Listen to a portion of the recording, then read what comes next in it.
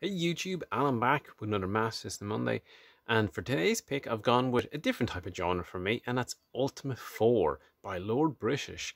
Now Ultima IV is a rare kind of RPG. You don't see that many RPGs in the Master System, and apparently this is a pretty good one.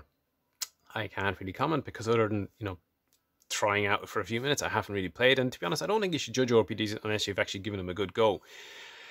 I did encounter this when I was younger, and I kind of was tempted to pick it up. I also was tempted to pick up Putt and Putter Golf at the same time. So what an odd kind of set of games to be kind of looking at and judging between. But I actually ended up not picking up either of them that day for whatever reason. I think Ultima was actually, I think they had mislabeled the price. I think I thought it was like something like £10, and when I brought it up to the cash register, it was like £30 or something like that, and I was like, "Whoa, no, that was ridiculous for a Master System game. Come on!" By that stage, most of them were down to like 15 or under. So, yeah, I didn't pick it up. I did want to get it back into the collection though, because I had that kind of connection where I was like, "Oh, I want to get that game eventually." So back in 2010, I picked this copy up.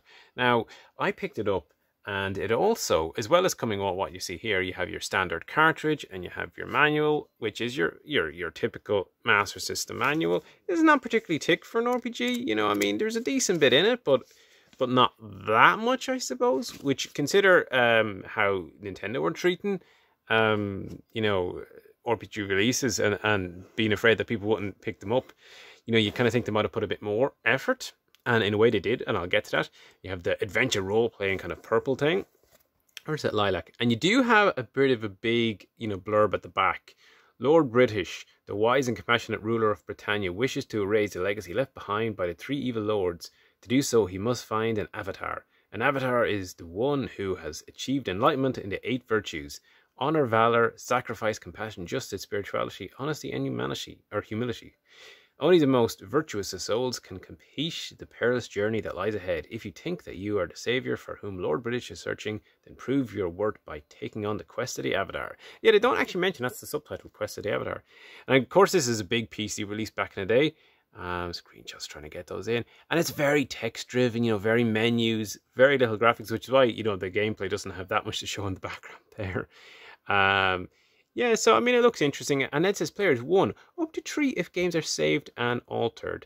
So yeah, this is also an unusual because it includes battery backup. You didn't see that too often on the Master System, and I'd imagine that probably contributed to why, when I brought it up to the counter that time, it was more expensive than I was willing to pay for.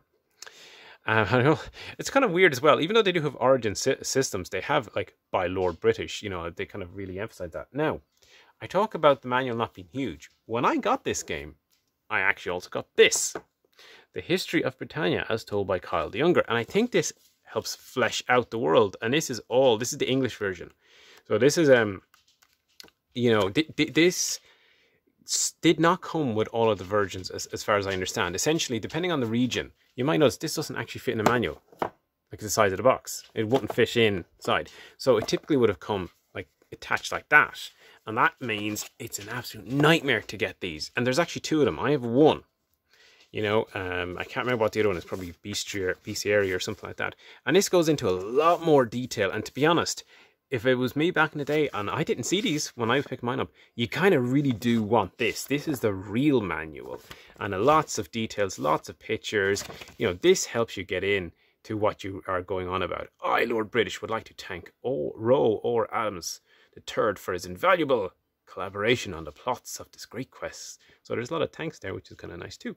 So really cool to have this in my collection. Now, I don't know, is that in all versions, for different systems or whatnot, but that is hard to get now. And I really wish I had the second one, but I didn't. But to be fair, when I picked this up in 2010, I got my version for like £10 delivered, including that extra booklet. And in a second auction at a similar time, I managed to get this item, which I'm unfolding, and that is the map that should have come with the game, and I can't even fit this in camera, and that is the Ultima IV world. I always love when games, especially RPGs, came with these, so you could kind of get a view for where you're going. Of course, it's all in this kind of human language, or non-English anyway language. I don't think it is a real language. The place names. Is there anything on the back? And yeah, oops, not my camera. On the back then you get another kind of guide to weapons and monsters and armor and all that sort of stuff. So it's really, really useful. And this I actually got in a second auction, as I was saying, delivered for something like $2.99. I was the only person who bid on it. So I have a near complete set, you know, for what, £13 delivered. I don't think I can complain with that.